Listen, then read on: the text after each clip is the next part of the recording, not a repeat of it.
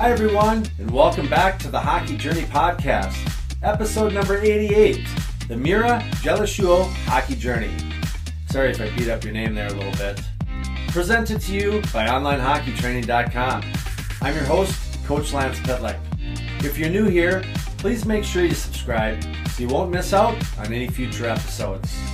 Before we go international, head over to Finland and begin the conversation.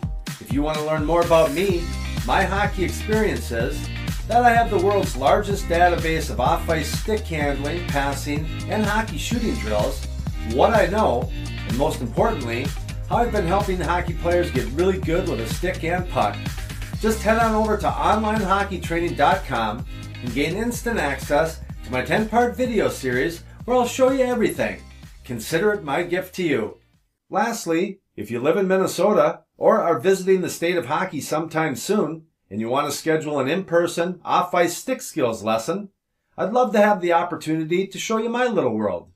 Go to sweethockeycoach.com, that's sweethockeycoach.com, and watch the video on the homepage for instructions. Thanks, and I look forward to working with you sometime soon. Mira Jalosuo is my next guest on the Hockey Journey podcast, and I can't wait to hear her story, because she was a hockey rock star. Here's a quick snapshot. Miss Jalosuo started separating herself by the age of 15, playing in the Premier Finnish Women's League, where she became an all-star and the team's captain while still attending high school. Here's a list of some of her accomplishments. 2 national championships with the University of Minnesota, was a 2-time Olympian, 5-time Women's World Championships bronze medalist, enjoyed a 5-year professional career before embarking on her current path, and that's in the coaching sector, where she currently is an assistant coach for the St. Cloud State University women's hockey team. Like I always do, we're going to start at the beginning and try to reveal how this young lady carved out a spectacular hockey career as a player and now is giving back to the game as a coach. So ladies and gentlemen, please help me in welcoming Mira Jalosuo to the show. Mira, welcome to the Hockey Journey Podcast. Well, thank you, Lance. I'm super excited to talk a little hockey with you. Well, thank you. And did I butcher your name? How do you say your last name? I was on pronounce. Yeah, that was pretty bad. So you say it Jalosuo. Jalosuo. So I have Jalosuo. Jalosuo. Jalosuo. Yep. Jalosuo. Okay. Jalosuo. All right. From this point on, for the rest of the interview, you're just known as Mira J. Okay. that works more than fine with me. Okay. Awesome. Well, who would have thought that if we were told 20 years ago that the two of us would somehow get connected, you being from Finland, me from Minnesota, I'd be doing a podcast, go figure, and you would be a guest on it after a spectacular hockey career. But here we are, and I couldn't be more excited to settle in and hear your story. So if you don't mind, Mira, let's jump into the time machine, head back over to Europe, and let's start at the beginning. Where did you grow up? Talk about your parents, other siblings, friends, your introduction to hockey and other sports or interests. In a nutshell, tell the listeners what it was like growing up, Mira J. Well, that's a super interesting question, and I'm from a small town, so 12,000 people in the eastern Finland. So about an hour from the closest airport, which is a super small airport, and started playing hockey when I was a 6th grader. So I think that's first mind-blowing thing for Minnesotans, because I feel like in Minnesota there is a lot of pressure that if your daughter or son is not 3 years old and they're not on their skates, they won't make it to the highest level. Yeah. And it's super interesting that I always played pond hockey with my friends just for fun, and I was pretty good athlete, but like I said, from a smaller town, so we didn't have a whole lot of options. So we didn't have like soccer team in the summertime. That we were literally just we just had a soccer ball and we went out and played with the friends. And I was super into ski jumping. So ski jumping is probably the main sport in my hometown. That we have had couple Olympic gold medalists actually come from my hometown. So all the younger kids who were athletic, they somehow ended up doing ski jumping and then combine skiing, which is ski jumping and cross country skiing. And I was super good. Like I competed against multiple people who ended up winning an Olympic gold medal, and I was doing that until 6th grade. And the reason being why I basically quit was that I was only female, and I wanted a team atmosphere. So I wanted to be a part of something where I would be able to talk with people versus just being in my own head and just doing my own thing. So that's the main reason why I started playing hockey. And it was my gym teacher who had talked about hockey for me because her sons used to play hockey. So she was like, I have some gear for you. She knew that I was from a poor family. So my parents are divorced, whatever. And mom is a nurse and didn't make a whole lot of money. So I was like, sure, I will borrow those gear and I will go check out the hockey rink and see how I would like to play as a team. And 6th grade, went to the hockey rink, and I was horrible, like so bad, because the ice is different when you go to an indoor rink versus pond hockey. Sure. It's just more slippery.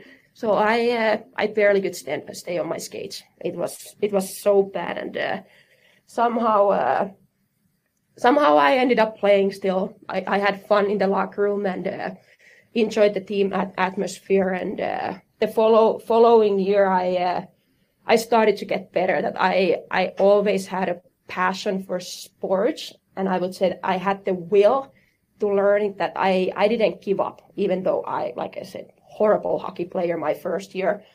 And I ended up playing with boys for 2.5 years, and I also played with the women at the same time, and just slowly started to get better and better. And when I was at 9th grade, so 9th grade is still like junior high in Finland, I got recruited to play in the highest women's league in Finland. So which was by the way 3.5 hours away from my hometown. So I thought about it for like a day or so, and I told the people who contacted me that I would like to join the team. You have a lot of injuries, and maybe I will get a little bit of playing time there. The only issue was that I was still in junior high. So I told my mom, hey, come to the rink with me. You have to sign this one paper. And she is like, you're like, what are you talking about? Like, because I always biked to the rink. It was only like 2-mile bike right there. So she was like, why do you need a ride? Why do I need to be there? Like, this is your thing. And I should not have to go there. And the next thing we know, I hand out this paper for her. I'm there with the GM of the club team I was currently playing with, and she's like, what is this paper? And I'm like, well, it's a transfer paper, so you need to sign it because I'm not 18 yet, and I'm not able to do it by myself, and I don't want to fake your signature on this paper. And she looked at me. She was so upset. She was like, how are you gonna get to this town for the weekend game, because you have to be at school during the weekdays? And I was like, I don't know yet. She was like, are you going to bike there? That's a pretty long bike right there. I was like, I haven't thought that far yet, but I'm sure that there's public transportation or something like that, and I will figure it out. And I did figure it out there. I took a bus every Friday. Like I said, the bus ride was probably 4.5 hours. And then I came back usually on Sundays or Mondays. And then for the high school, I actually moved to that town. So I was in a sport high school. So obviously, first time living by myself, living the dream. So it's a very cool concept in Finland. We have that the women or the young girls are able to train with the boys. So I was on the ice with some NHL players like Michael Granlund and Michael's brother Marcus and some other good hockey players. So that was usually like from 8 a.m. until 9 a.m. Then we went to school, and in the afternoons or evenings, we were training with our club team. And I really like that concept because it was, first of all, it was free and it was supported by the school. So it was part of the school curriculum that you have to go to these morning practices. And I think that's one of the reasons why Finland is doing such a good job at the world stage. We're a small population, 5 million people. It's about the same size than Minnesota, but the high school system is unbelievable if you're in a sports high school. So let me interrupt here just to get clarification for myself, because I'm a little older. I'm 55 now, so the brain maybe is not as fast as it used to be. But you had a real passion for skiing early on. The town that you're from, small town, 1,200 people, has produced a number of Olympic gold medal jumpers and stuff. So you switched to hockey. That was suggested to you by one of your teachers because you wanted to be part of a team sport. And that started in 6th grade. And then by 9th grade, you're getting recruited to play in like the top premier league, and you're practicing with boys. And then the following year, you get recruited to what's called, you said, a sports high school. Yep. So talk a little bit about that. How special is that? What people strive for? A, I want to know how you did this in such a short amount of time, and then B, talk a little bit about the specialization training, because I agree with you. It is a small country, and Finland has produced some amazing hockey players, but have done so well on a world stage, both on the female and the male side. So you guys are doing something right there. Yeah, everything is correct what you said there, and we specialize kind of in hockey, but at the same time, like, we're doing a lot of other activities just to become a better athlete. So in the summertime, for example, we don't have ice. So it's very rare that you're skating in May and June and July, that we're just focusing on off-ice training, and it's a lot of coordination. So I think that's one of the other things that's separating Finland from other programs, is that it's not an overkill. We're not on the ice 12 months a year.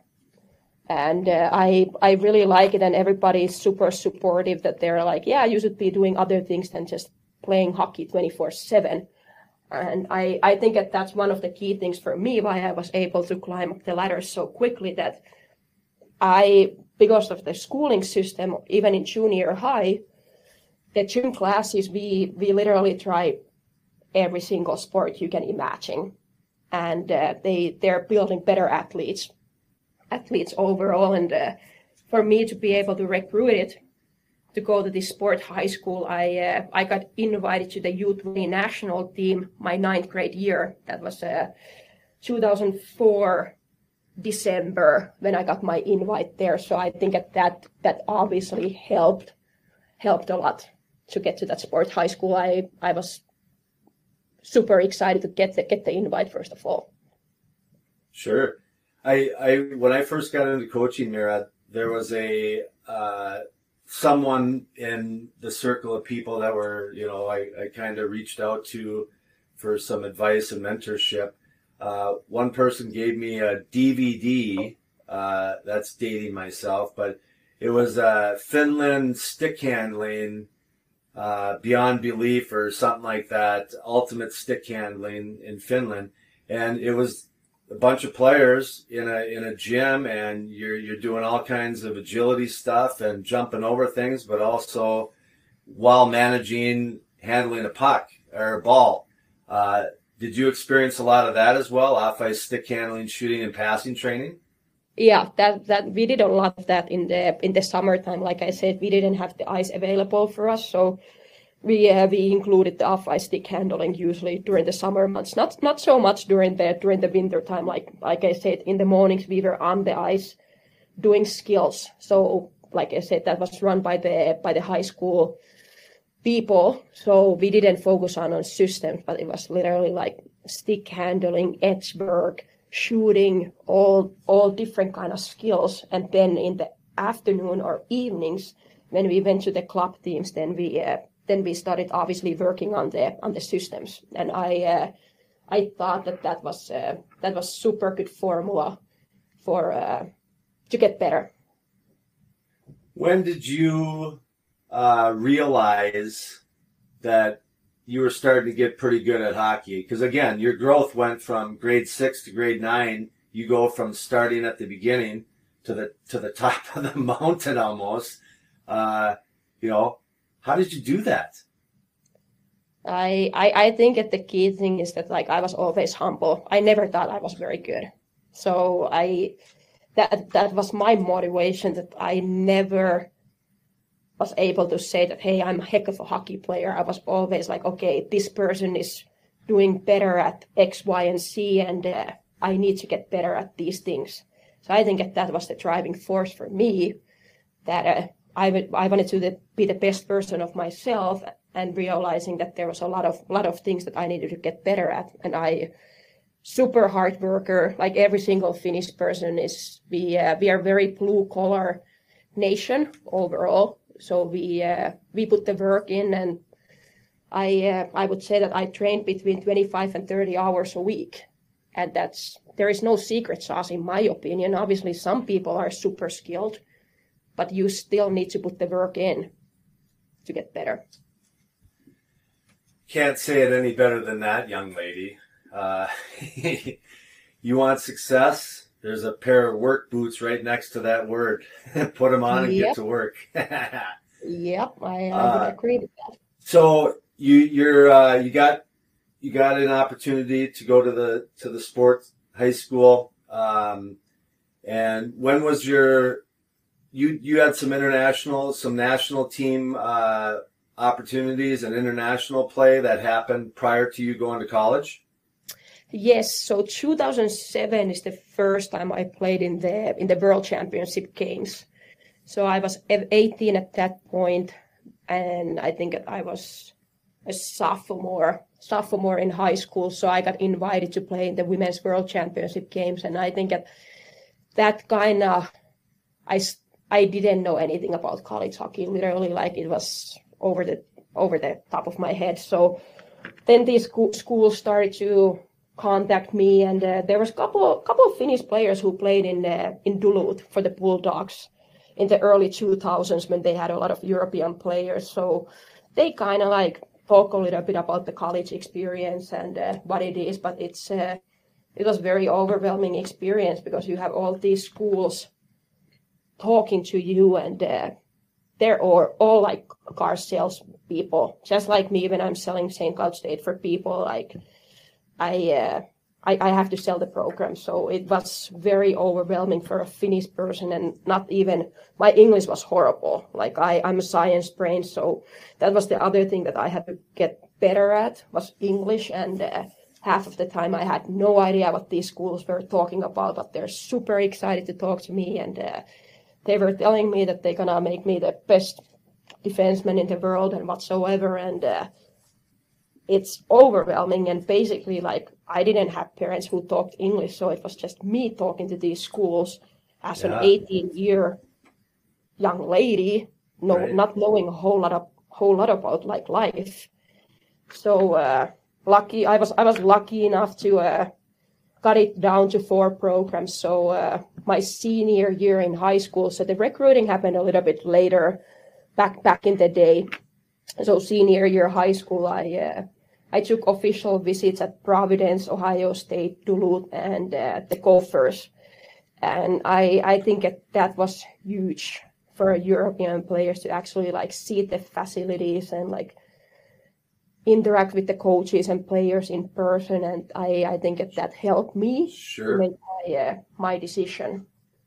And I tell the gals that I get in front of that earn that opportunity as well, that go on as many visits as you can, because usually by the end of it, they start ranking themselves, and one usually will come to the top. And I always just the last thing I say is, what kind of experience do you want to have? Now, for you, that's completely different because both of my boys, one's currently at the University of Minnesota, but they could still come home on Sunday. For you to go on this next journey on hockey and the college route, you're a long plane ride away.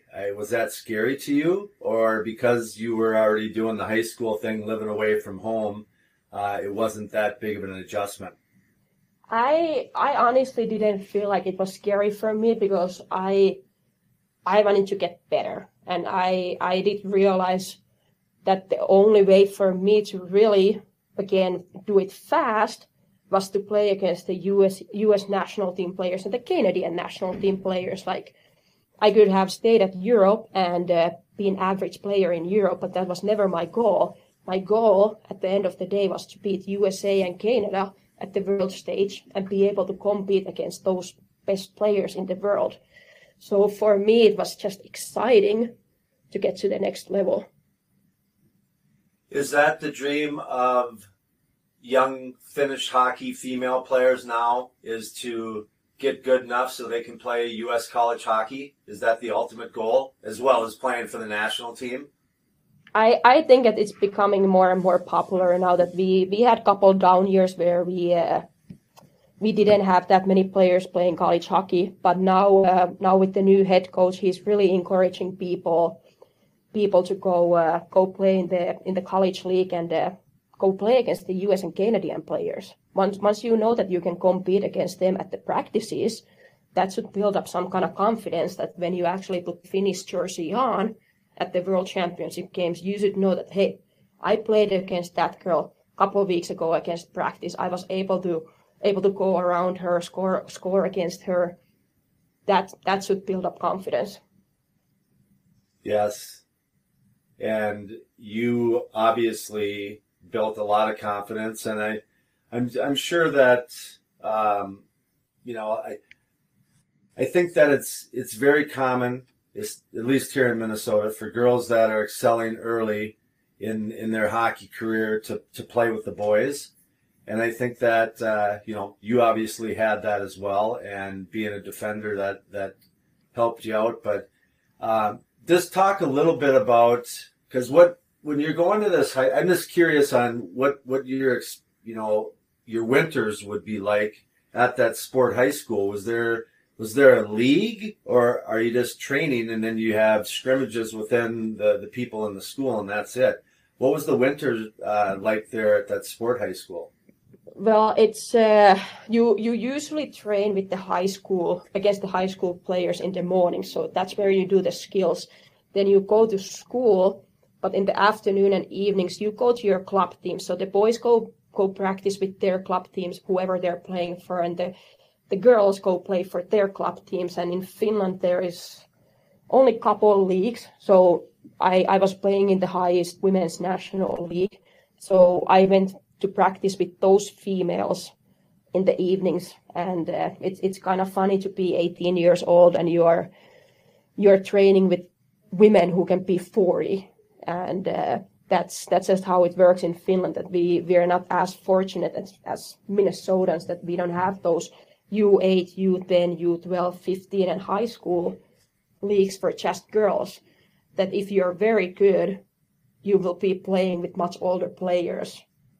And I liked it, but I also I love the Minnesota community-based hockey model too. That I think is very special. That you can play with your age, with the girls who are same age than you. Yeah, and it's also a great system to give all kinds of kids opportunities to try the sport. I mean, you don't have to be super passionate about it to be on a team and play. That's kind of really cool here for us to be able to grow the game like that. I'm sure that's a challenge, not having those little feeder programs in Finland to be able to grow that game at the girls' level. Correct. That's the little issue there. That in Minnesota you have on the girls' side right now A, B1, and B2 hockey, and it's getting to the point that we can almost have a C level hockey, just like on the boys' side, just for the people who enjoy the locker room life and they're just doing it for fun. So it's a challenge in Finland, but like I said, we just don't have the numbers yet. It's funny that you've brought up the locker room a few times during this interview, and I just remember you saying that when you switched from skiing because you wanted to get into some type of team sport, and you said you were horrible at the start, but it was the enjoyment that you had in the locker room that kind of kept you going there early on. And that's important, to have those little things. Sometimes it might be a coach, that says something to you, and you're like, okay, I want to do this because that guy just said something nice to me and believed in me. So let's talk a little. I mean, you're growing up quick. You're growing up quick in high school. You're operating more at the college mentality. But talk about your first Olympic experience. The process of leading up to them picking the team, you making the team, because I'm sure that was a process and it wasn't set in stone. And then your tour preparing for the Olympics, and then when you're actually there and experiencing it, spend a little time on that. Yeah, so that's it's another interesting story that I think that people have a false expectations of the top end players, that everything has been so smooth and easy. There hasn't been any adversity, and also people don't like to talk about the adversity. But for me, the biggest adversity was that 2010. So I had played in the World Championship Games 2007, 8, and 9. Then we had a coaching change the summer of 2009. So new coach who takes over the program, and I didn't make the Olympic team 2010, and super disappointed. And it was honestly fair that I didn't make it. I was just moved to USA 2009, the fall of 2009, and I didn't play well in the national team events, which are the biggest showcase to actually making the team. The selection is made based on only the national team games, and I didn't play well. I honestly didn't deserve to make the team. So that was the motivation for me the next 4 years. So 2014, I ended up making the team. We played the Pyeongchang Olympic Games, and that road was not easy. That I was playing super good hockey in the 2013 World Championship Games. I think that I was the top D for the Finnish team. And then the following, so I graduated also the 2013 spring. So I decided that I'm going to go to Europe to play pro and get ready for the Olympics. That I thought that's going to help me to get better. So I signed to play in Russia. So I played in Nizhny Novgorod, which is a 6-hour car ride from Moscow up north. And I participated at all the national team camps, and we had these 4 nations in Lake Placid in November. So I played Sunday in the Russian league. Right away, packed my bags. I flew to Lake Placid on Monday. Got there. I think that I got there Monday or Tuesday. We also flew to New York, so I had to rent a car and drive to Lake Placid. I got to Lake Placid, optional ice, but I was super passionate about hockey. I hadn't seen my best friend, who happens to be a goalie, and she was like, let's go shoot some pucks like old good times at college. And I'm like, sure, yeah, I will hop on the ice with you. And it was literally probably 6 p.m., so 3 a.m. in Russia time. I get up there, everything is going super good. End of the practice, I'm taking some one-timers, and then there's a trail on the ice, and my right skate got caught, and I dropped. And the next thing I was like, I can't get up anymore. That I was in so much pain. Oh no. Then next thing I know, I'm in an MRI in Lake Placid, and they're like, you need to fly back to Finland, and you're gonna have a meniscus surgery. I'm like, okay, not a big deal. And the biggest thing for me was like, what is the timeline for this recovery, and they were like, you will be back in a month or so. I was like, okay, that's good news. I will be ready for the Olympics. And flew back to Finland, got the surgery. They also had to clean up something else, just like every single surgery. It never goes like you planned for it. But then talked with the national team, and I was like, what is the best or the fastest recovery road for me? And they were like, there is a little training center called Kuortanet, just like Lake Placid for you guys. So that's the training center in Finland. And they were like, move there for a month. And you will have PT every single day. You can start skating there whenever you're ready. And I was like, sure, yes, I'm going to move there. Literally moved in the middle of the nowhere. And and I was able to get back on the ice in 2 weeks. So things were going super good. Flew back to Russia around Christmas time. So I didn't even spend the Christmas break at home. And obviously the Russian boss was that you need to play. We need to win some games. So you have to put your gear on. And I was a little hesitant. I was like, I don't know if I can play yet. But we were also playing somebody who wasn't super good. So I was like, whatever. Like I can just stand there and make some passes. And ended up playing there. And I was getting better too. That I felt more confident on my knees. So that was super good.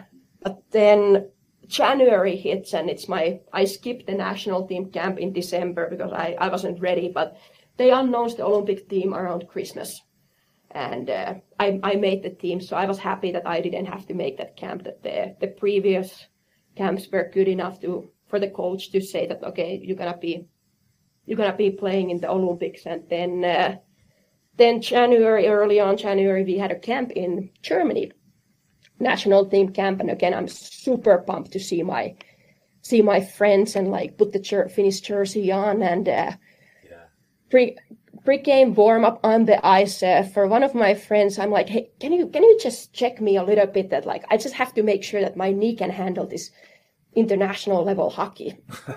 What an idiot. So the next thing she does, she checks me just like I asked her. Then I feel it on my back. I'm like, are you freaking kidding me? In your back? Yeah, my back. I was like, you're kidding me, that like this can't be true, that this is my comeback. 1.5 months from the Olympics can't be true. I played the first period and it was so painful. I barely was able to like tie up my skates. I had a habit that I always unlaced my skates between the periods, and I couldn't tie my skates. And I went to the PT and I was like, can you look at my back? Like something is super badly wrong. And he's like, yeah, you can move your legs. Like there is no power on your legs. The next thing he has to go tell the coach, hey, Mira is not able to play anymore, that she hurt her back. I never told anybody like how I actually hurt my back because I was being an idiot. Like I asked for it. And then again, the coach did a super good job with me. He was in the morning, he tried to skate me, and I was just like, I'm so sorry that like you have been so good for me, but I can't skate. Like I will destroy our chance to win this tournament because I'm not ready. And the doctor was like, you need to get an MRI and fly back to Finland. So again, flying back to Finland, getting on that MRI machine, it was obviously at the national team level. You jump on the MRI machine, and an hour later they know what's wrong. That's pro hockey. And the doctor comes to my room. He's like, take a seat. I'm like, okay, like what's wrong? And he goes, 3 of your lower discs are herniated. And the reason why you're not able to walk right now is because one of the discs is pushing a nerve.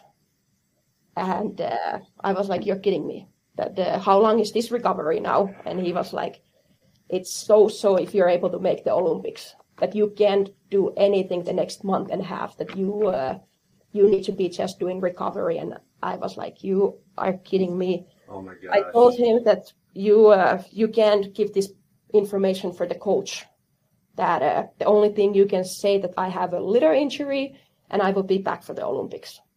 That's the only permission I gave for him. And he kept his word. He didn't say a word for the coaches. I the following day, I met with the coaches and I said, everything is fine. Like I will be ready. I will fly to Russia to support the team there. And also the Russians didn't know like how bad my injury was, that I told them that my back was hurt and I can't play. So then this Russian mentality is that I got there and we had games that we needed to win. So again, the same thing, and basically in December, that you either play or you will be fired. And I knew that we played the top team in the league, so I knew I won't be able to help the team to win those games because I wasn't physically 100%. So I was like, okay, I will do it, but can I ask for one thing? And they were like, what? I was like, our goalie can't stop the puck. So can I call my best friend and can she come play these games, these 3 games we need to win? Can she come play? And the boss looked at me and said, that's actually a good idea. So the next thing I know is that nobody else knew about what was going on, that my best friend Nora Ratu, who also played for the Gophers, jumped on the plane and she came to play those 3 games. I couldn't move. Again, I was horrible, but Nora won those games for us. And the boss was happy. I didn't get fired. And obviously the national team also saw that I was in the lineup. So everybody thought that everything is good. And no, things were not good. Like I couldn't sleep during the night because of that back issue. But then and ended up getting to play in the Olympics, and everything ended up working out. But there was a lot of adversity that I had to face those 4 years, and that November and December were basically for me like not again. That like I will be playing in the Olympics. This has been my dream since I was a kid, and nothing is gonna stop me. And I was able to play in the Olympic Games, and I would like to say super cool experience, but at the same time, like I love winning, and we ended up being 5th. So that kind of ruined the experience for me. That like awesome 2 weeks, and then you blow the quarterfinal game against Sweden, and again that was my motivation for the next 4 years. Never ever again. And 2018 we were able to win the bronze medal. So I was able to win one medal in the Olympics, and super proud of it. Well, congratulations. That's your story is amazing, and I love that I get to hear these, because if I didn't start a podcast and the Nora Elliott, who you coach, and we'll talk a little bit more about your youth hockey coaching, but we got connected there, and I get to hear this cool story. I mean, it's awesome. So, but the one, hockey, everyone's story is different, Mira, but everyone's is the same as well, because I haven't interviewed, I didn't experience, and having my kids, everyone I know, there's no one that goes through a hockey career without any adversity, like you said. And you just, at the end of it, you look at all the stats and like, oh, they had a great career. That must have been fun. Man, there's some tough stretches in there, and that was one of them at the Olympics for you. Yep, and that's exactly what it is. And I wish people would talk more about the adversity that they actually face during their career. But I get it that some of the stuff is super hard for them to handle, and it's also the one of the things that I always tell for my players, that they're like, you had to sacrifice so much for hockey, and I'm like, I hate the word sacrifice.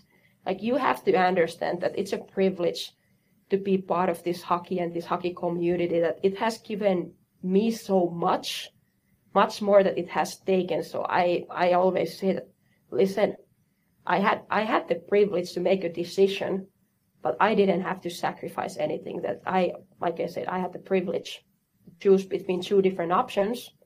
And sometimes those decisions are hard, but it's part of life. Absolutely. So you brought up the question and the point.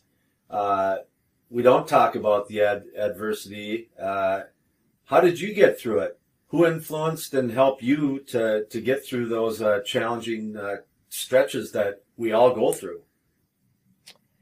Well, the Finnish personality is a little different than US. So we actually don't like, we're not social butterflies. I'm kind of like a rare person come from Finland that I actually like talking, but what comes to adversity, we don't talk about it. That you just kind of like hold it inside. But obviously, like I would say the biggest thing for me to get through the adversity was that I had a goal in my mind. And when I get an idea or goal, I won't give up until I get what I want. And I think that's the biggest thing for me, that how I got through the adversity. Yeah, and it's, I'm sure that you had some conversations with maybe one of your parents and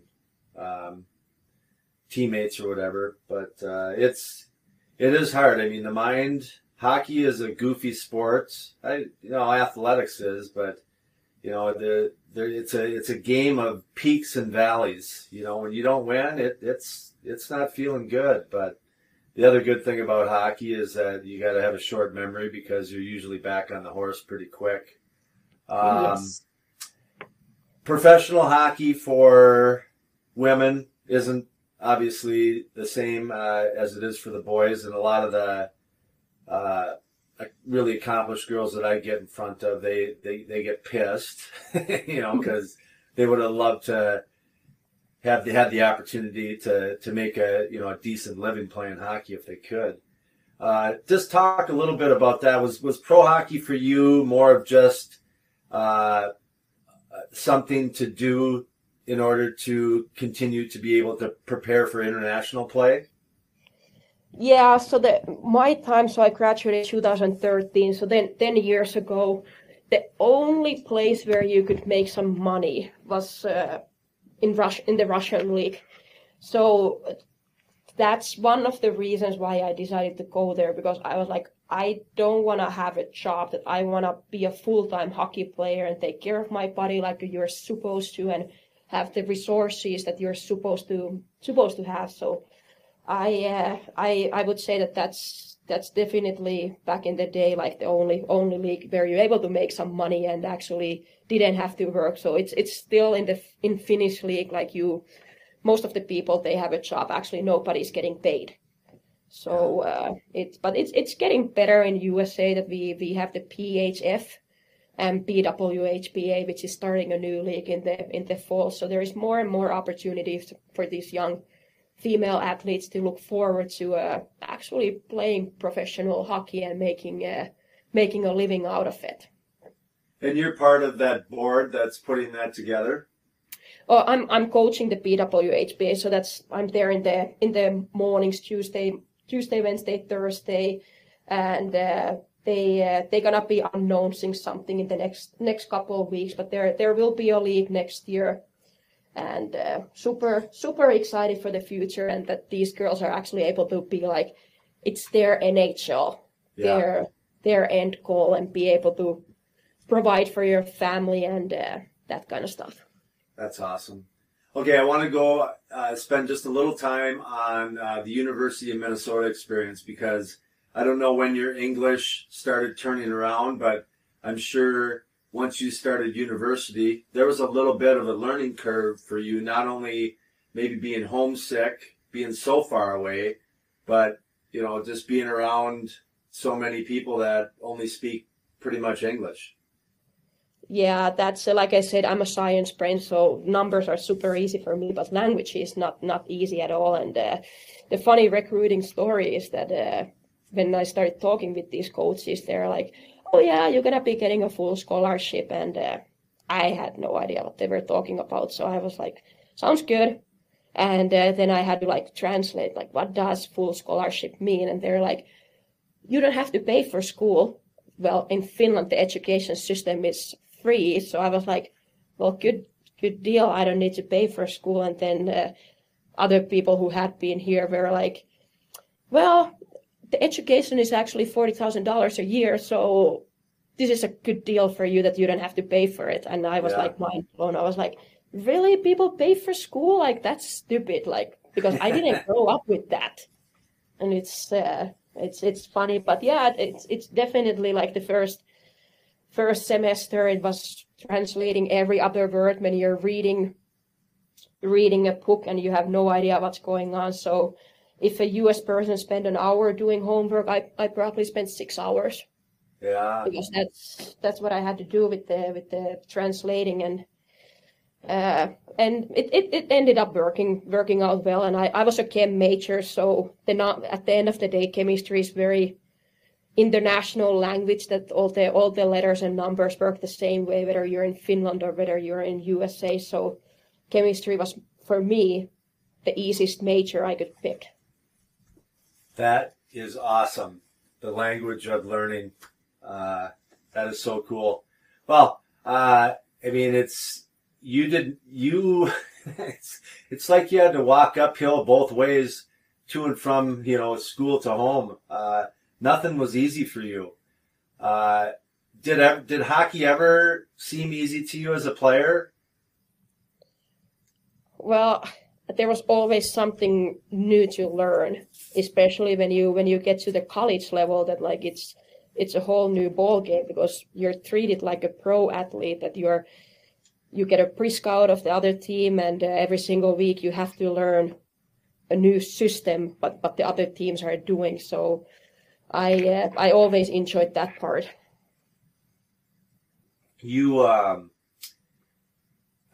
I don't know, you haven't given me really an indication of who really influenced you, to be the person you are today. But, who are some of your influences, and what's the best advice, or the best advice you've ever given? I from Finland, I would say Hannu Saintula, who was the national team head coach for me 2007 through 2009. So I was super young, and he kind of took me under the wing. And I know behind the scenes he went out of his way talking to the players and just making sure that I was comfortable with the team, because I was so much younger than the other players.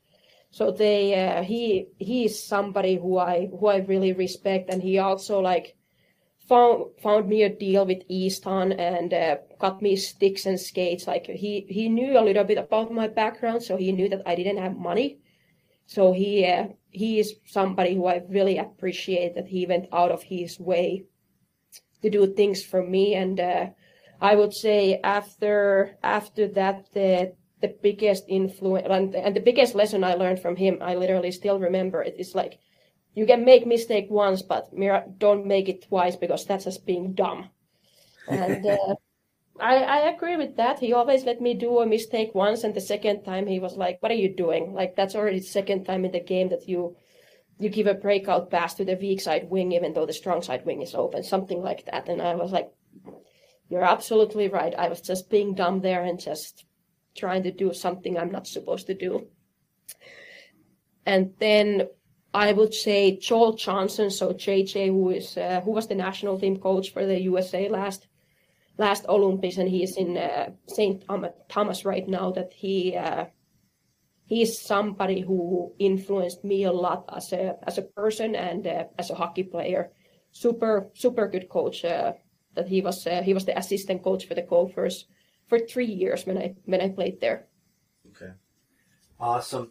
Well, an amazing hockey career. It wasn't an easy one, but let's shift over now to what you got going on. You're in the coaching sector.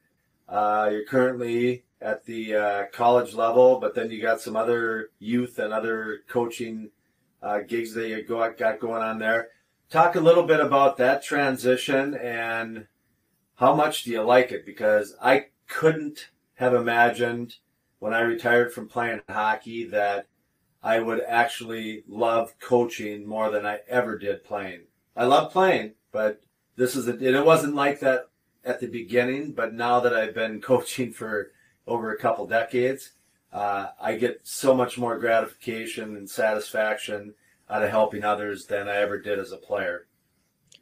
Yeah, that's a great question, and I actually started coaching or mentoring players 2012. So I was that was between my junior and senior year in college. And first I was literally I had my gear on and I was skating with the girls, and that was super fun. Like seeing the little girls and having a smile on their face, and them just being little goofballs when you're on the ice with the U8s. It's not about hockey. It's other questions, like literally what are you gonna have for dinner, and super fun. So that's kind of my start for coaching world. And when I was in Russia, I had a lot of extra time there because we usually did some kind of morning workout and skated right after. So the afternoons, evenings, I had free time. So I started studying the game and just drawing up drills and watching games and learning from the game. So that's kind of when I decided that I wanna be a professional hockey coach, and I knew that I can make a career out of it. And the biggest thing, again, just like for playing, you gotta have a passion for it. And even when I was playing pro hockey, every single summer I came back to Minnesota, and I was coaching young girls, not because I needed the money. It was because it was fun for me that I was already playing pro hockey, so I could have just taken the summer off and been training. But for me, it was a good balance. Yeah. Between training and then getting on the ice. And I honestly recommend that for all the hockey players, that once you start coaching, especially women, it will make you also a better hockey player. Because when you're coaching, you just can't say that, okay, let's do this. But with the girls, there is always why. Why do we have to do this? Like, what's the point of this? Yeah. And you have to think about that. And that's, for me, that should make you a better hockey player too, that you're not just a robot, that you are also thinking the game a little differently when you're playing. Absolutely. So a couple more questions, then I'm going to let you go. As far as from your perspective, is girls hockey in a good place today? It's getting better. I would say girls hockey is in a good place. I would say women's hockey, we still have some work to do, that there needs to be an opportunity for women to be doing this for a living as a hockey player. So I would say that girls hockey, yes, we have a great youth programs, and they're well taken care of. But what happens after college, I can't wait to see these young females to sign their pro contracts and actually make a living wage.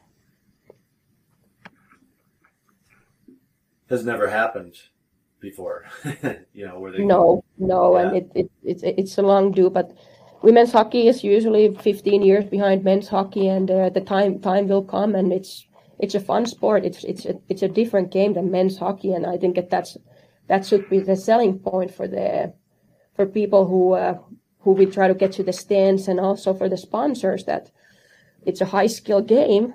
There is no checking in women's hockey, so you're gonna see some awesome moves that you probably won't be able to see in the men's game. Yeah. Nothing is more of a testament to that than the women's junior championships. I think that's what it's called. That gal from Slovakia that kind of inspired a world of female hockey players on what she could accomplish at such a young age. Tell me the story on that, on her recruiting, that you were recruiting her.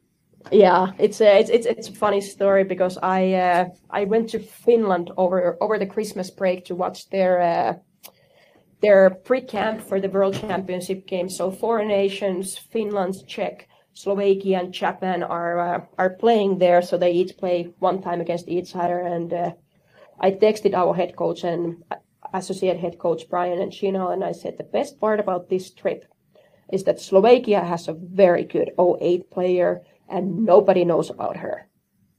And the next thing we know, she's unreal at the U18 World Championship games, and now everybody knows about her. So it's gonna be interesting to follow her journey, and who is the lucky one who actually ends up getting her to come to play college hockey.